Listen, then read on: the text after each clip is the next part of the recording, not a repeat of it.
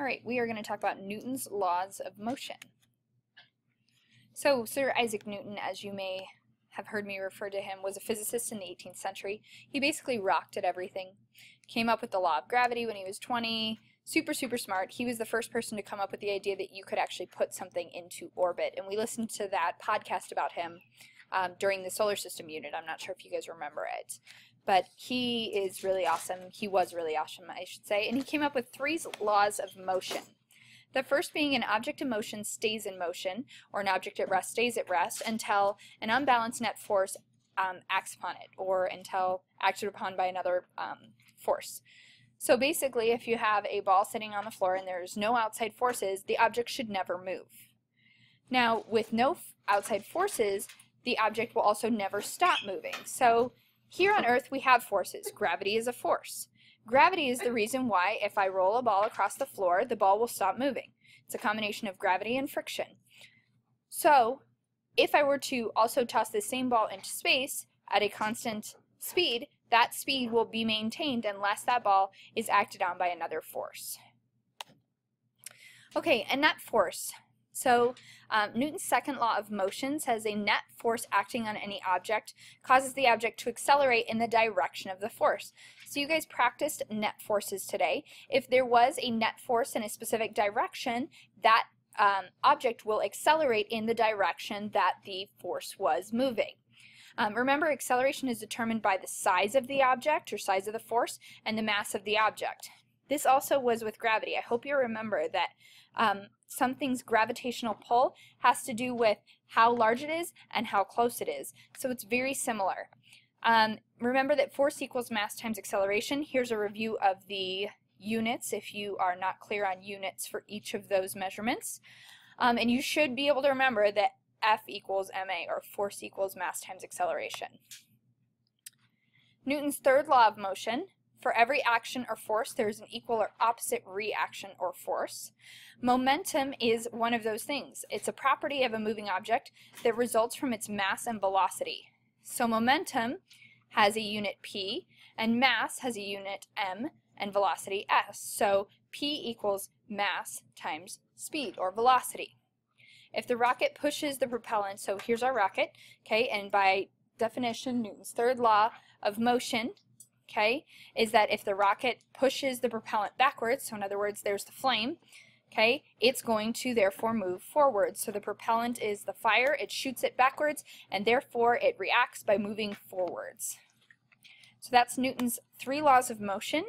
Now we're going to hear good old Tim and Moby explain it for you on Brain Pop, and then we will be done.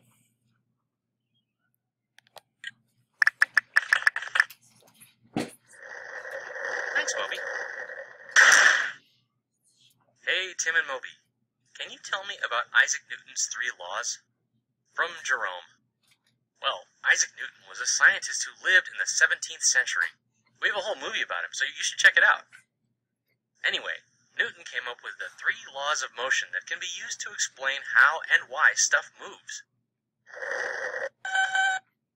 Well, yeah, these laws are still in use today, so I'd say he was pretty smart. Newton's first law states that an object in motion will stay in motion, and an object at rest will stay at rest unless an unbalanced force acts on it. You probably don't think about it this way, but when a car is moving, everything in it and on it is moving along at the same speed. If the car has to stop suddenly, the objects in and on the car will continue moving forward.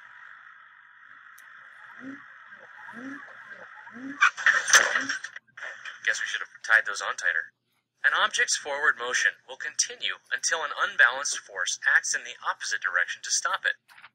So, our seatbelts provided the unbalanced force that stopped our bodies from moving forward. But those ropes didn't provide enough force to balance out the ski's forward motion. Why didn't it keep going? Well, in this case, the force acting on the rock was friction. Friction is the resistance caused by any 2 objects in contact, and it always acts in the opposite direction of the motion. Newton's second law says an object that has an unbalanced force acting on it will accelerate in the direction of that force. When you're just sitting there, 2 forces are acting on you all the time.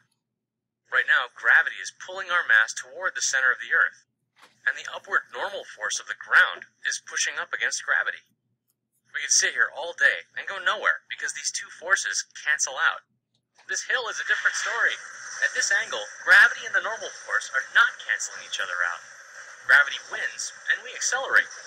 The net force that's acting on us and making us accelerate is a combination of the normal force and gravity. Look, friction! Newton's third law is this. Forces always occur in equal and opposite pairs. When I pushed that door, it pushed right back at me with equal force. The door was the one that moved because friction between my feet and the floor combined my mass with the building's mass.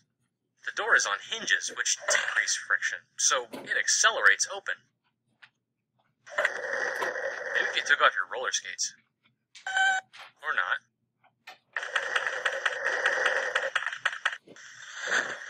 Oops. Well, that's about it for Isaac Newton's laws of motion. I'm gonna get Moby an ice pack.